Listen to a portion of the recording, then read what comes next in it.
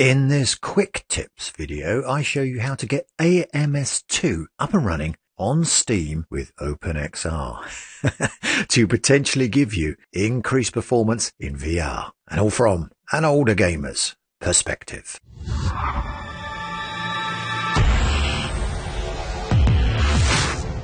What you need.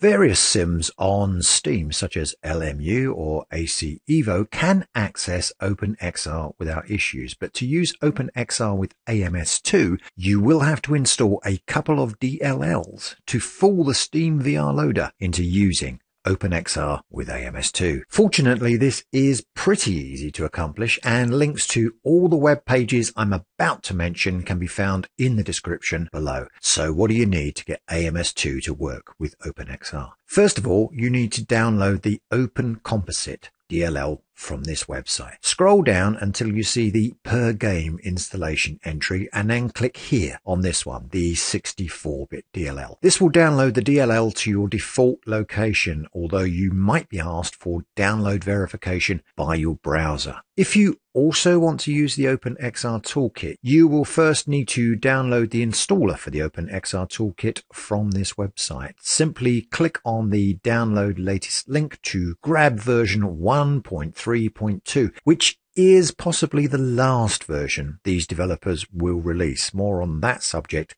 later in this video. To actually use the OpenXR toolkit with AMS2, you will also need to download the bypass Oculus detector from here by clicking here and then downloading the libovr rt64_1.dll by clicking on it. Once you have these two DLLs and the OpenXR install package downloaded, you are ready to begin the setup.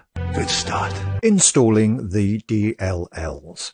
Once you have downloaded the DLLs, find the folder where AMS2 is installed on your computer by clicking on AMS2 in the Steam library, then the settings cog, then manage, and finally browse local files. This should open a Windows Explorer tab at the location where AMS2 is installed on your system. Here you need to open the x64 folder, then find the DLL inside this folder called OpenVR_API.dll. Once you have found this, rename this DLL to .bak to create a fallback just in case you need this DLL in the future. Now, copy and paste the OpenVR_API.dll that you downloaded earlier in this video into this folder. And believe it or not, that's all you actually need to do for AMS2 to work with OpenXR. Now, to access AMS2 using OpenXR, you simply select the Steam option after you hit play in the library. AMS2 will now use the OpenXR codec and potentially give you a VR sim racing experience with more performance headroom. And yes, it is all really that simple. And if for some reason you want to revert back to how it was before, just return to the x64 folder, delete the OpenVR_API.dll, and then edit the original DLL to remove the back part of this file name, and you will be back where you started. If you also want to use the OpenXR toolkit with AMS2, not something you have to do, but it is a nice to have option, then move on to the next section of this video. Easy peasy. Installing the OpenXR toolkit.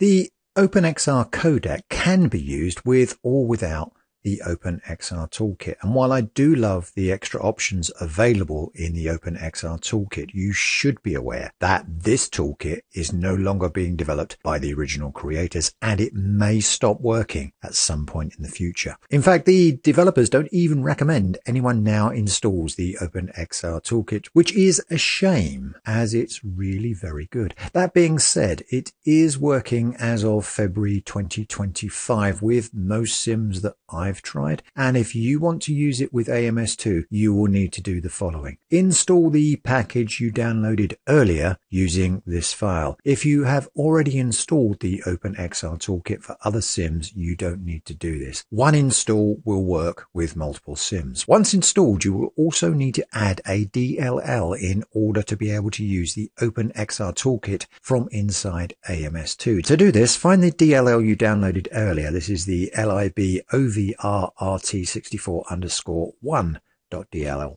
and copy and paste this to the AMS2 root folder as shown here. Before you launch AMS2 to try out the OpenXR toolkit, it is also worth launching the companion app, which is installed as part of the toolkit.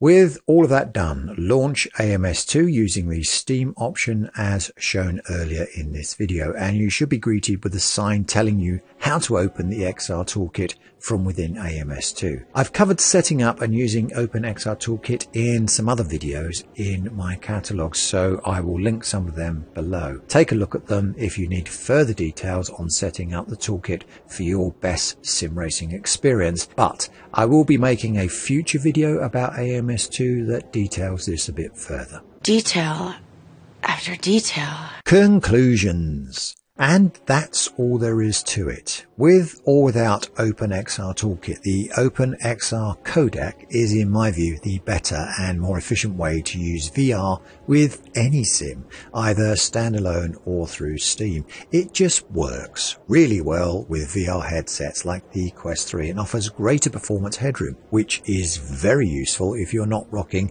a top-of-the-line GPU. I personally use OpenXR with iRacing, AMS2, LMU, and even AC Evo, although currently I'm not having much luck getting Evo to run with any graphical settings I might throw at it. Early access, I know. That all being said, if you want to use AMS2 and push the graphics just a little bit further, OpenXR should be one of the tools you use to achieve this sim racing aspiration. Lastly, if you do have issues with the OpenXR toolkit, launch the companion app and click on this box to disable the toolkit for all sims, or simply deselect AMS2 here in the list at the bottom. Let me know in the comments if you find OpenXR gives you a better performance in your favorite sim, or if you have an alternative way to optimize your sim racing experience. In the meantime, I hope you found this video helpful, and until the next one, race clean, and I'll see you on track.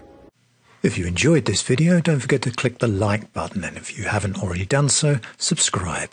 Click the little bell icon if you want to be notified of any future videos.